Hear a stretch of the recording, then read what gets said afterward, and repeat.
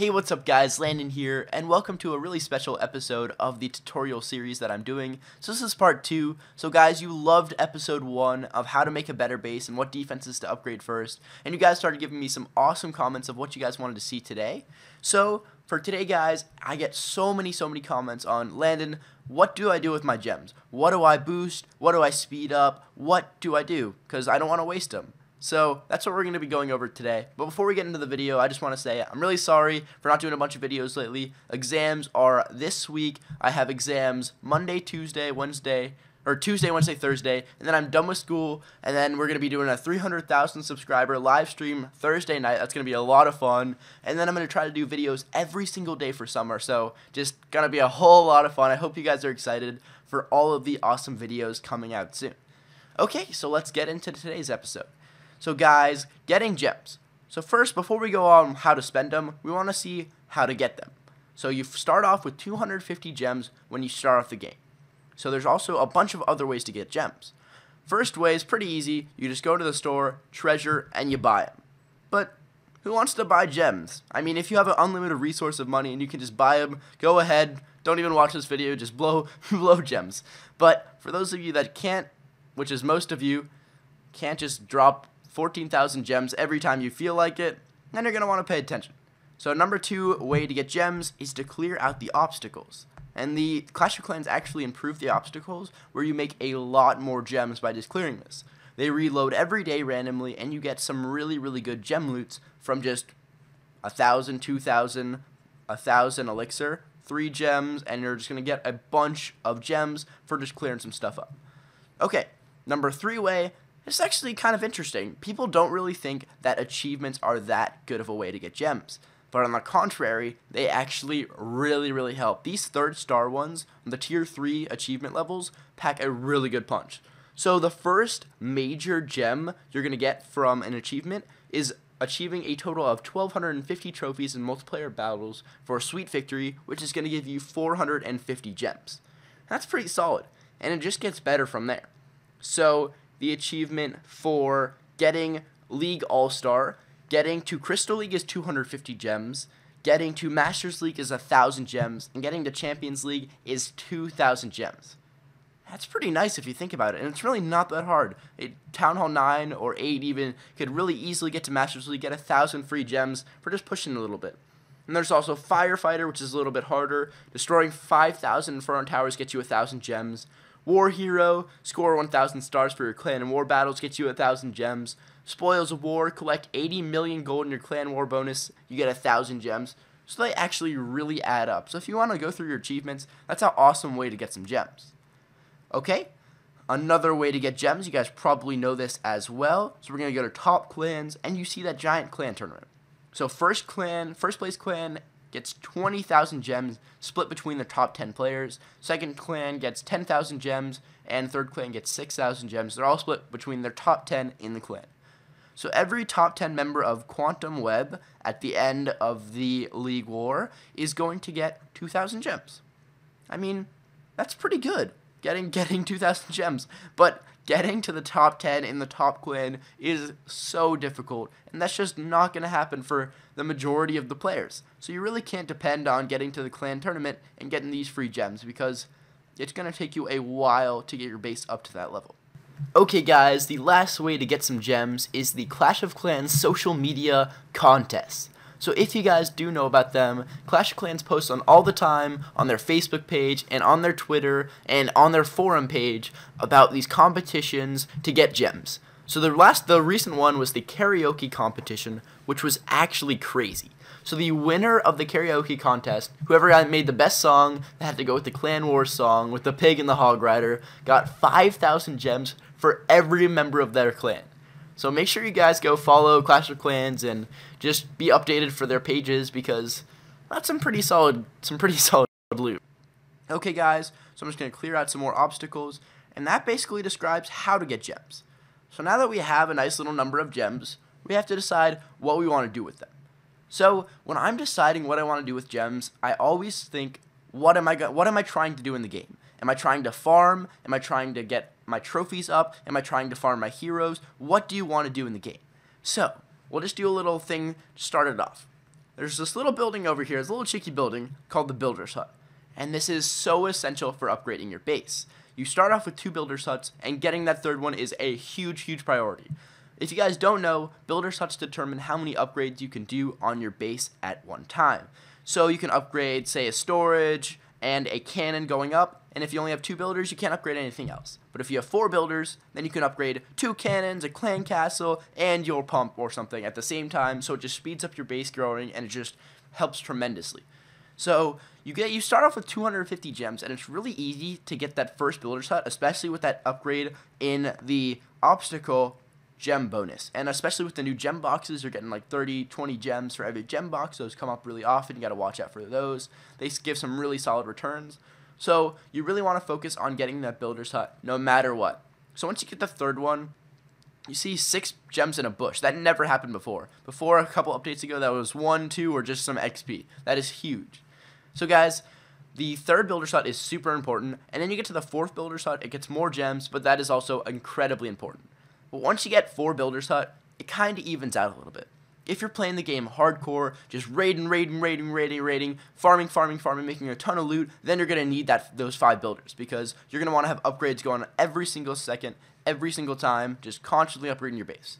But if you're not as avid of a player, but you're still playing a lot, you're still doing a bunch of upgrades, then you're just going to want to even out at 4. I have 4 builders on my second account, and that's totally fine for me. I don't really need my 5th builder. If I start playing a lot on this more, just start killing it, then I'll probably get my 5th builder. But for now, as not a crazy avid player on this second account, I'm just going to stick with 4 builders. Okay, and now we get to the part of boosting or getting resources. So this has been a big debate in Clash of Clans. For a while, Clash had it totally wrong. They had boosting your pumps and mines as an awful mistake. You literally lost loot for boosting, which just doesn't make any sense, but now they changed it up. So I actually did a lot of math, so I'll get to that in a second. So you see, you can fill your storages up, or you can fill your pumps, or your dark elixir storage, your elixir storage, or you can boost your mines. So I'm going to get out my math that I was doing. So I figured out by boosting a max level gold mine, it boosts it for 11 gems for 24 hours, one day. So that's going to give you 72,000 extra gold. That's pretty good.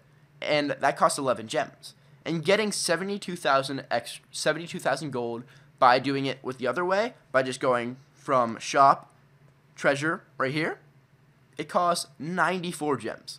That's 8.5 times more gems you're going to use if you go towards the treasure way instead of just boosting your pumps.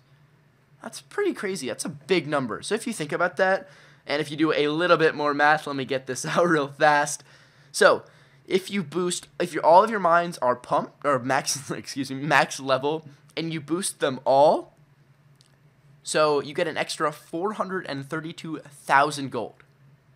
That's only for 66 gems. 432,000 gold. So say you bought a 500 gem pack. That's 500 gems. That's $4.99. So I'm just trying to show you guys the most efficient way to use your gems. So that's $4.99. You could either fill, because you get 500 gems. So you could go to treasure. Hey, 500 gems. That's gonna be like maybe 900,000 gold, something like that. Maybe actually like 780,000. So that'll be 780,000. Or you can boost your mines, and that'll actually give you because it only costs 66 gems for every single day. So 500 gems give you 7.5 days.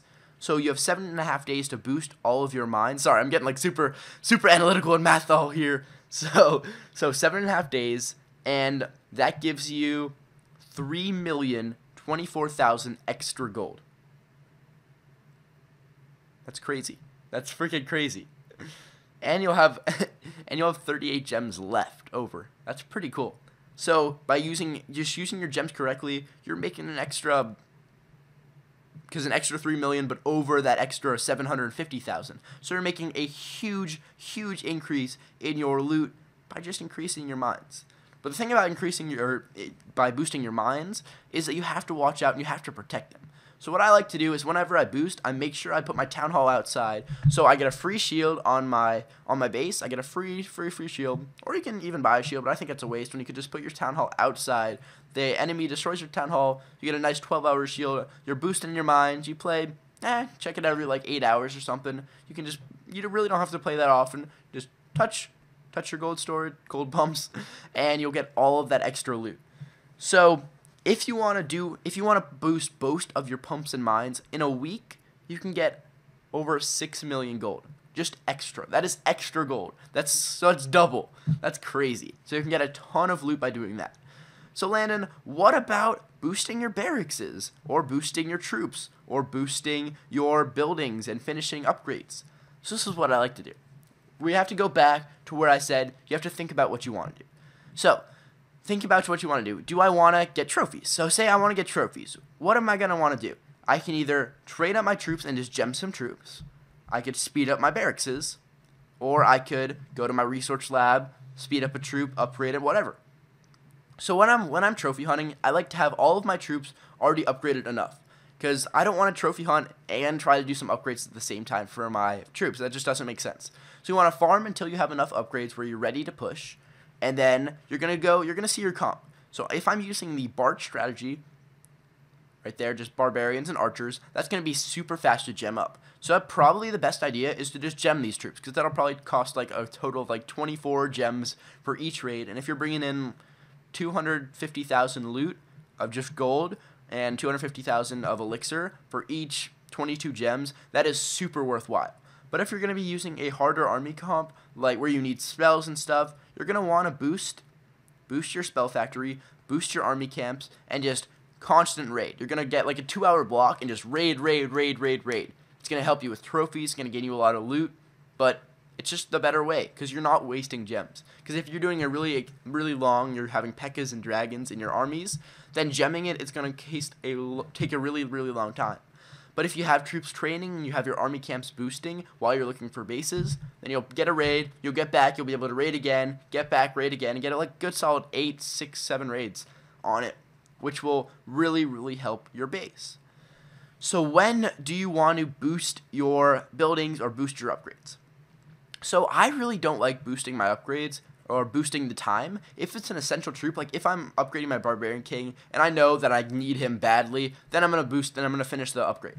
But if I'm upgrading like a Dark Elixir storage to the next level and it's not my main priority to get that, then it's just wasting gems by upgrading it. You just got to really concern yourself, because you don't want to waste gems, because they are very hard to get. I've shown you guys ways that you can get them, not too bad, but you want to conserve them as much as possible and use them as effectively as possible.